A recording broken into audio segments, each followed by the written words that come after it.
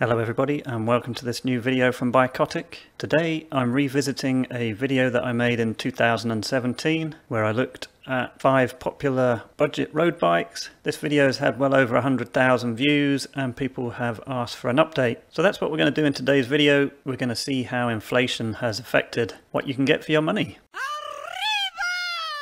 So back in 2017 I came up with this hypothetical chart trying to explain what performance differences you could expect depending on what sort of money you spent on your bike, from the crazy expensive to the super cheap. Well, if you want to check that out, I'll put the link to that video down below. But for this video I thought we'd do something a bit different. So what I did was I went to the Halfords website and picked out their cheapest road bike, which is the Apollo Paradox. Pretty snazzy, coming in at £230. And what I thought we'd do is just compare that back to back with Specialized top of the range S-Works Tarmac SL7, coming in at a staggering £11,500. And in fact I think that price is about to go up quite considerably as well. So if you fade between the two bikes and you showed this to someone new to cycling who didn't really know much about the difference between these bikes, they'd probably think they look pretty similar, and their comment would maybe be that the Paradox had a more comfortable seat. It does look slightly more padded.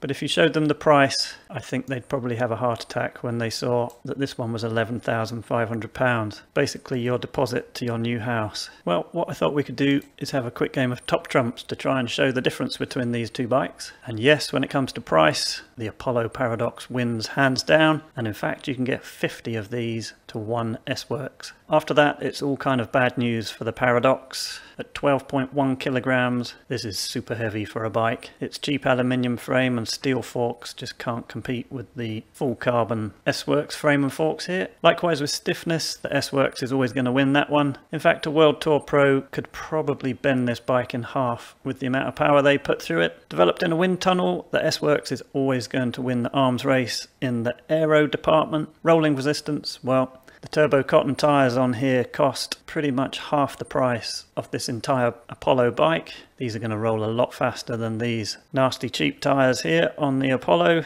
Geometry wise, this bike has won a zillion Pro Tour races and is developed with the pros. And then equipment, well of course the S-Works is coming with the top of the range Shimano Groupset Di2 electronic shifting group set. I say top of the range, this has actually been updated just recently by Shimano, but you're looking at 11 or 12 gears there, whereas the Apollo is coming with a 7-speed super cheap group set. So the S-Works is going to go faster all day long for less power, but boy is it coming at a cost. It's super expensive. However, these bikes are at both ends of the spectrum, and in the middle we have various price points depending on how much you want to spend. Which leads us to the budget of this video, and it's approximately 1k UK pounds.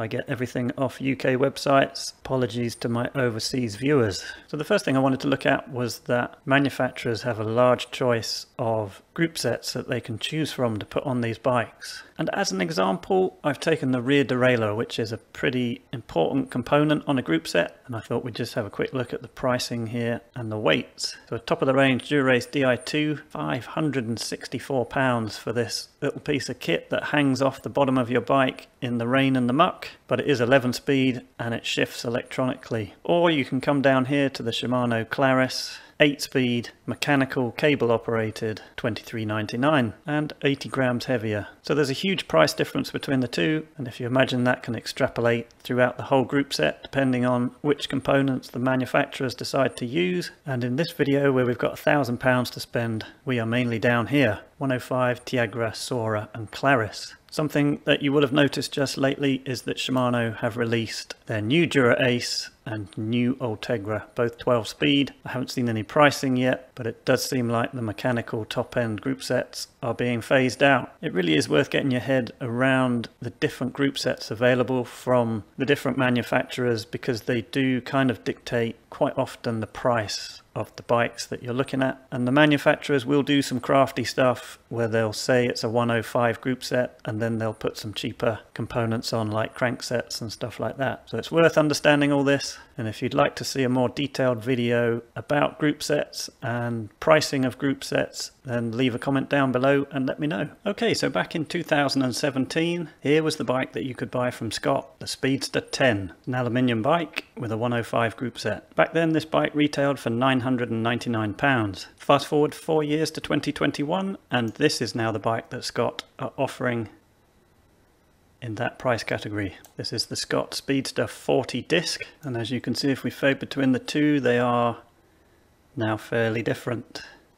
It's a good looking bike. Cables are tidied away in comparison to the old one, and we've clearly gone to disc brakes, albeit cable operated disc brakes, which for me personally, I'd rather have rim brakes than cable operated disc brakes. However, if you do buy this bike, you do at least have the option of upgrading to hydraulic discs, but that is pretty expensive. Now again, if we have a quick game of top trumps between the Speedster 40 from 2021 and the Speedster 10 from 2017, as we can see, we've got the same price. But the 2021 offering from Scott is clearly actually quite a big downgrade from what we could get for our money in 2017. Topping the scales, according to the website, presumably this isn't a typo, it's incredibly heavy at 11.2 kilograms. I mean, that is a blunderbuss. Also, to cut costs, I guess, Scott are supplying this bike with aluminium forks, unlike the carbon bladed forks we had in 2017. We've also dropped down from the Shimano 105 from 2017 all the way down to the Claris 8-speed, and we obviously talked about the mechanical disc brakes. So all in all, I think this bike looks nice, but that's a pretty big downgrade from what we could get in 2017 for our money. And in fact, looking through the Scott website, the Speedster 10 is now retailing for 1649, so that's an inflation in price of 650 quid. However, that bike is coming with hydraulic disc brakes, but is also scarily heavy at 10.07 kilograms. Scarily heavy. I think maybe I'd stick with my 2017 version. So next up, Giant. In 2017, I looked at the Contend SL1. That's what your £1,000 would buy you back then. Rim brakes, aluminium frame, and a mostly 105 group set. Fast forward to 2021, and now you're looking at the Contend AR4. We can see quite a big change in the geometry there. It's quite a bit slacker and longer. We've also gone to disc brakes, cable operated again. That bottom bracket's a lot lower, isn't it? Like something heavy landed on it. So if we put them side by side again, 999, 999. And for these bikes, I think I remember getting the weight off the Japanese website. Certainly for this 2021 version I did. And that's a medium versus a small. So slightly hard to say, but still pretty heavy. At least it's a little bit lighter than the Scott. Again, we've gone from 105 11 speed down to 8 speed Claris. And again, mechanical discs. Looking on the Giant website, the Contend SL1 is now 1249, so that's an inflation of £250. That's the rim brake version that they're still selling, and if you want the disc version, that's 1649. Okay, so what about the Trek offering? It was the Domane ALR 3 in 2017, and back then my biggest complaint about the Trek was how awful their photos were. Dreadfully compressed and blurry on their website. Actually now Trek have some really good photos on their website, so fair play to them for upgrading that. Anyhow, this is what you got back then, and checking through the website now, for that kind of money you're looking at the Domane AL3, not the ALR 3. Not entirely sure what the difference is there. We definitely had some kind of ISO speed decoupler on the 2017 version. Maybe that's what the R stands for. If you know, let me know down in the comment down below. But now the AL3, that's just a weld there now. There's no little rubber inserts there. Geometry looks pretty similar. And again, we've gone to cable actuated disc brakes. So pop them up side by side. The ALR3 was £1,000 back in 2017. So that's £1 more than all the other ones we've looked at. Today in 2021, the price is £1,050. So this is a little bit up on what we've looked at so far. Same weight as the Giant that we just looked at. A little bit heavier than what it was back in 2017. Again, it's a heavy bike. And it appears that we've got the same spec group sets, 9-speed Sora. So the big difference is the mechanical disc brakes. I had a look on the Trek website and I can't see a current version of the ALR3. So I've got no price to compare that against. So over to Specialized. And this is the Allez Elite, and this is the bike that we looked at in 2017. I remember saying at the time then that this was a good looking bike, and I stand by that. I think it looks good, I think it looks clean. Rim brake, drop seat stays, we've got the Praxis crank on there. It's a smart little bike, I'd like this. So 2021 version, oh, it's pretty similar. The spec looks almost the same. It pretty much looks like the same bike, just with a slightly different paint scheme. Fading between the two, the geometry looks different, but I'm sure that must just be the photo. Let's get them up side by side. Same price, $999. Couldn't find a weight for the 2021 version. Not entirely sure where I got this weight from on the 2017 version, because Specialized never list their weights. I must have trawled the internet for that. But we could imagine this was pretty similar. Bit heavier because we've gone down to the Sora 9-speed group set, whereas before we had the 105. Apart from that, all pretty similar. If we look at the 2021 Specialized Allez Elite, it's 1249, so up 250 pounds. No disc brake version available unless you go up to the Allez Sprint version of this bike, which is a completely different bike. I don't know why they call it an Allez as well, really. Alrighty then, last but not least, it's the Canyon Endurace AL7. This is what it looked like in 2017. Aluminium bike. 105 group set. It even got the 105 crank. Nice. So what can you get for that kind of money now?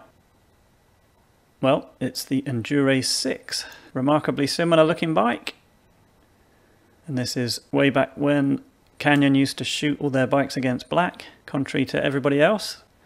They've now changed it so that they shoot against white as well. You got the fancy dancy Movistar race team paint job, if that's your thing. We're still rim brake.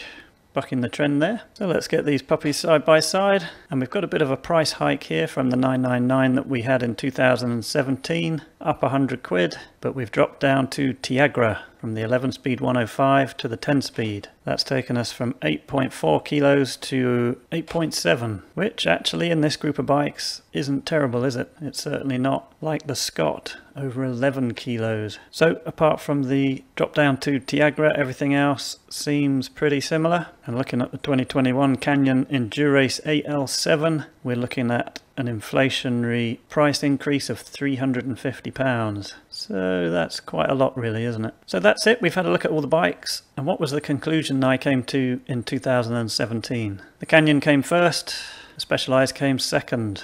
I gave that best looking bike, which I think is probably fair enough. The Giant came third, Scott came fourth. The Trek was fifth, not just because it had a poor quality picture, but also it was the heaviest out of the group. So after looking at the 2021 bikes, what's the new conclusion? Well, this is what I came up with. In first place, it's the Canyon again. In second place, it's the Specialized again. The Trek has moved up to third. The Giant has moved down to fourth. And the Scott, sadly, is all the way down in fifth place now. Like I say, even though it's a good looking bike, it's hidden the cables. That weight is just killer. The Canyon and the Trek I've put in red here because they are slightly above our budget. And actually, with a £1,000 budget, £100 is actually quite a good hike in the price. So you make your mind up on that. And I think the Canyon takes it because it's Tiagra 10-speed and the Specialized is 9-speed. Again, the Giant and the Scott have dropped down because they're both 8-speed. So there we have it. That's my thoughts. If I was looking to buy one of these, I think that's kind of how it would pan out. I'd be quite torn between the Canyon and the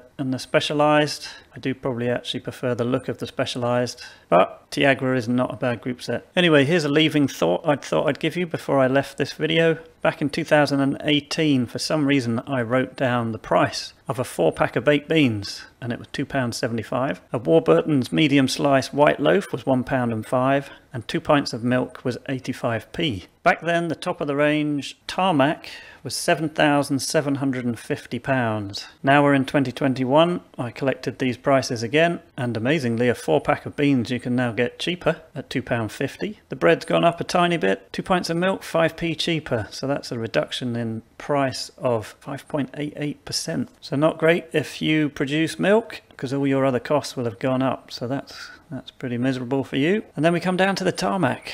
And like I say, I think these prices are going up again for 2022, but currently standing at £11,750. That is a 51.61% increase in price. So Specialized are saying thank you very much, really, aren't they? That's humongous. So there we go. I thought I'd leave you with that. There's some other numbers there if you want to look at those. Oh, one other thing. I've been watching the Tour of Britain this week. Really good race. Britain's obviously a cool place. Now the slight problem I have with it is I pay Eurosport a yearly subscription to watch bike racing, and I take it a bit for granted now, but Eurosport allow you to watch it without any adverts. However, the Tour of Britain gave the rights to the race to ITV4 for the UK, which means I can't watch it on Eurosport, and the adverts are killing me. Like I say, not having adverts on Eurosport I've totally taken for granted now, but watching ITV4 every 10 minutes it's adopt a dog, adopt an orca, adopt a donkey, adopt some cats. Pay for your funeral, pay for your cremation. It's like, oh my gosh. There's 2 stages of the Tour of Britain left to go and I'm not sure I can take any more. If you're listening, which of course you're not listening, next year please give the rights of the Tour of Britain to Eurosport. That would be much appreciated. Thank you so much. And if you like this video at all, please give it a thumbs up, subscribe to the channel. It really helps it grow.